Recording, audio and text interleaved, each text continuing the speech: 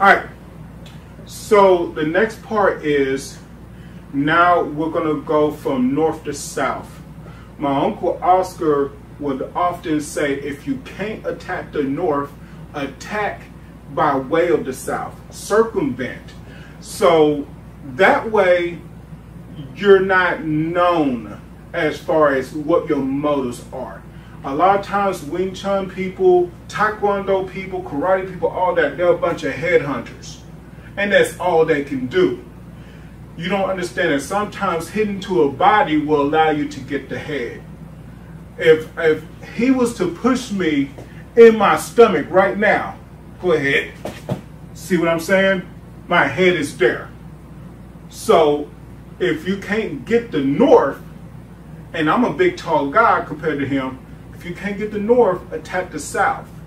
So then you can come back and attack the north or more.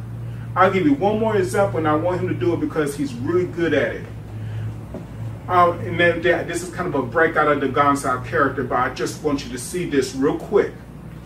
He's going to take out my leg, whether he sweeps it or side kicks it or whatever, but his goal is he's going to have me down. That way he can do a kick that is sizable towards my head. This is the idea of attacking south to attack the north. So let's say I'm like this, for example. He's attacking the knee. Go ahead. I'm down. Now he has a clear shot for my head, whether it be the hands or whether he does a kick towards my head. Try to kick towards my head. You see? So there it is. So that's my idea from Uncle Oscar. Uncle Oscar was my first Kung Fu teacher. And everything. It's easy. It's called the compass method, to be honest. North, south, south, north, east, west. Understand the directions and what you can do with it. So now let's get back to Gaan style.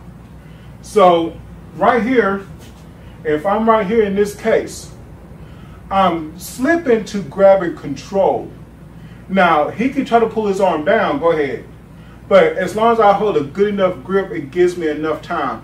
I'm not doing the thumb lop style. This is a chin na mistake waiting to happen, right? I'm doing the lop style 4 fingers. So as I'm right here and I slip the hand, even if he fights it, it's too late. I have a strike here, right?